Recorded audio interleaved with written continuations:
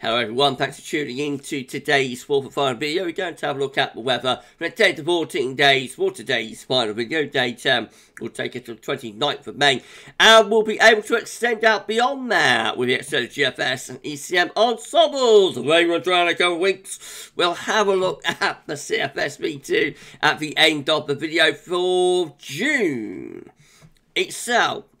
And I shall get on with it for you in a moment. I wasn't going to say 4 weeks. I was always going to say June. We'll get on with it for you in a moment. Just to say that first, a video today was our 6 AM UK weather forecast. We've also released a little bonus video looking at the bank holiday weekend, spring bank holiday weekend. It is the second update for that. And JMA Friday, bit of a turn up of the book with JMA Friday today. Whoa, whoa, whoa. I won't let any cats out of the bag, but it's quite an exciting one. So check it out and see what you think. Please like, share, subscribe on the video. Thank you so much, everybody, for doing that. I do hope you're having a lovely, lovely Friday as well, by the way. Right, well, we'll crack on then, shall we? Starting off with the central temperature. CT has ticked up a slight, I think, to 12.1. It's 1 degree above 61.990 average. That's visual to yesterday. That will carry on rising now. And it will be very interesting to see where that's going to end up. These are GFS upper air temperature and precipitation ensembles for the next couple of weeks. We're at London today. The red line is the 30-year upper air temperature average for London, starting off around slightly below average at the moment, but those upper air temperatures will be picking up over the next few days, especially through the last week of May and into early June, becoming really quite warm then, significantly above average. Also looking quite dry as well, not totally so. There's a few little precipitation spikes in the graph, you know, there or thereabouts, but to be honest, not many of them, and I think the trend is definitely a drying and warming one as we're going on into the latter stages of May and through to the start of June. Temperature anomalies on the 19th, 27th of May are coming out a little bit above average in the north, nearer normal further south.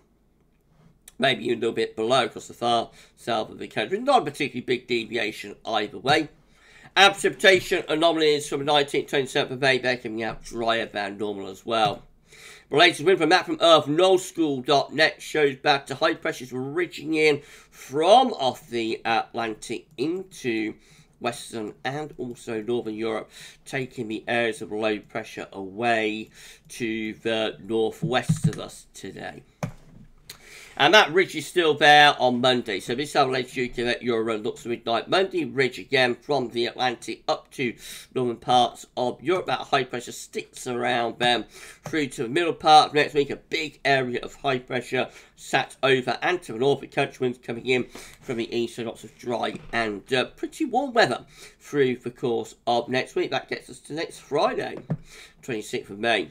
Icon again with a ridge of high pressure from the Atlantic into northern Europe, bringing lots of dry and fine weather with it. That high pressure continuing to ridge through the country through to the end of next week as well. We're high and dry there with Icon. The GFS midnight run is all much of a muchness through the early part of next week. High pressure in control. By Friday next week, that area of high pressure is actually sitting over the top of the country. Central pressure of that is 1,035 millibars. So that's a very large area of high pressure indeed.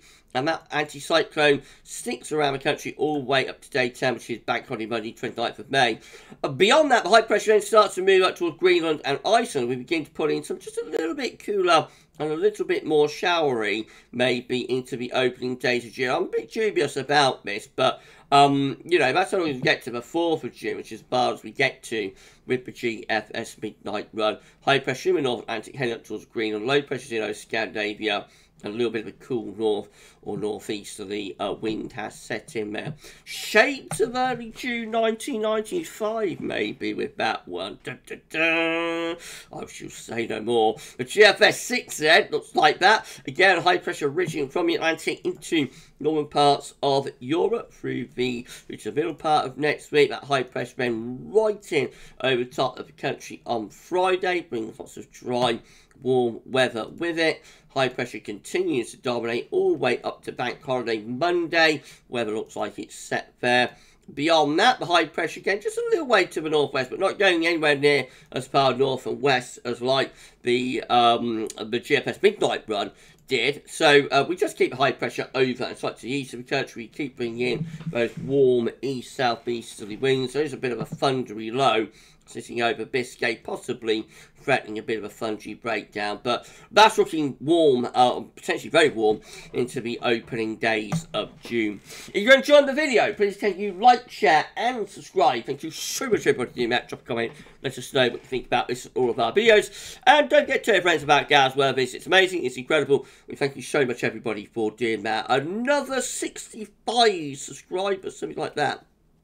It's all we need now to get ourselves to 15.9k. So if you could give us a sub, that would be amazing. Thank you so much everybody for doing that. By the way, we're going to be doing a charity live stream a week on Saturday, a week tomorrow, 27th of May. We will be raising money for Rainbow's Hospice. They provide vital care for children and young people with life-limiting and terminal illnesses. I'm going to be launching a Just Giving page and launching the event, you know, tomorrow, actually, on the channel. There'll be a little video popping up telling you about the event and whatnot, and then I'm going to run that all through next week, and then it will culminate in a 3-hour live stream that we're going to do on Saturday, 27th of May, a week tomorrow, a week on Saturday, from 6 p.m. until 9 p.m. It's going to be absolutely epic, and we're going to try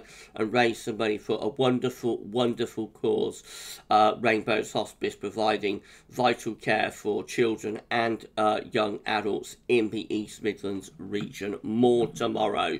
Right, back to business. GM, again, high pressure regime from the Atlantic into Northern Europe, bringing lots of dry and fine weather with it into the middle part of next week. That high pressure again sitting around the country. High pressure just dominates and dominates and dominates right the way up to day 10, which gets us to 29th of May. Maybe a little bit more showering, cooling to the far north of Scotland by then, but still basically we're under a high pressure influence. And then also we're under the influence, which is not the first time Gav's been under the influence. We're on to the ECM finally. High pressure regime.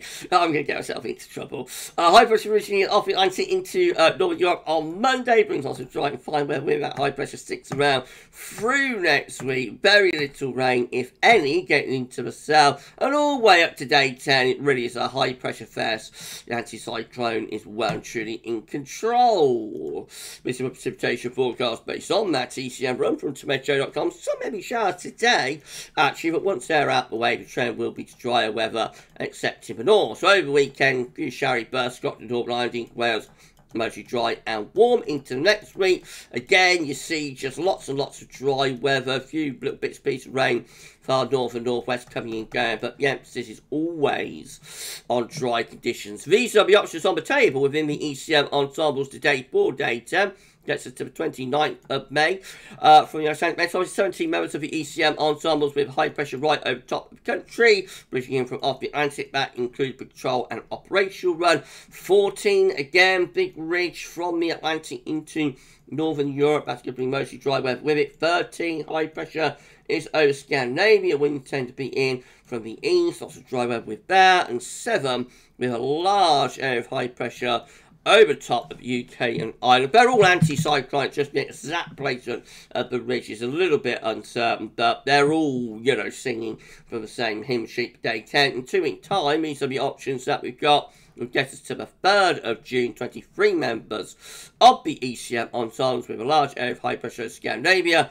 Winds in from the east, mostly dry and warm. 14 with a ridge from the Atlantic into Europe, mostly dry with that, you would have thought. And then another 14 have the high pressure just a little bit more to the north and the northwest, possibly allowing something rather cooler to come around the edge of the high pressure on a little bit more of a northeasterly breeze. But even that one is not bad, you know, high pressure still bringing mostly dry conditions.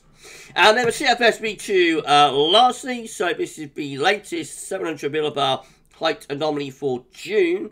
Today, high pressure is in control, sitting over and to the north of the country, low pressure to south, winds are in from the east. That looks like it should be a very warm and dry June. The temperature anomaly is in the red there, so that's like 1-2 degrees above average, significantly above average temperatures for June. Precipitation, no particular signal for us. Scandinavia, though, looks very dry. Spain looks rather wet.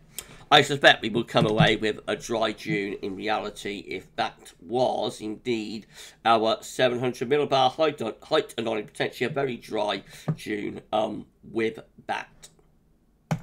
We shall see. If you've enjoyed the video, please can you like, share and subscribe. Thank you so much everybody for doing that.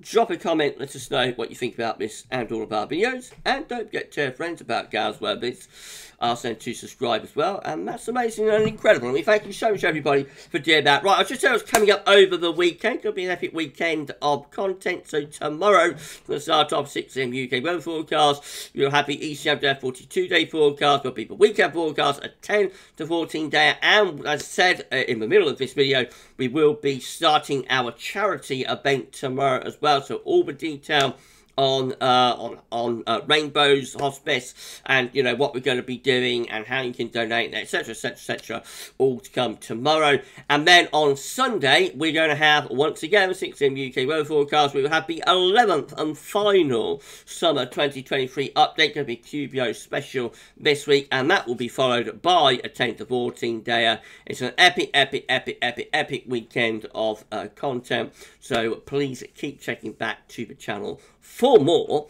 And for this video though, and for today's videos, that's all for now, and thank you so much for watching. Bye for now.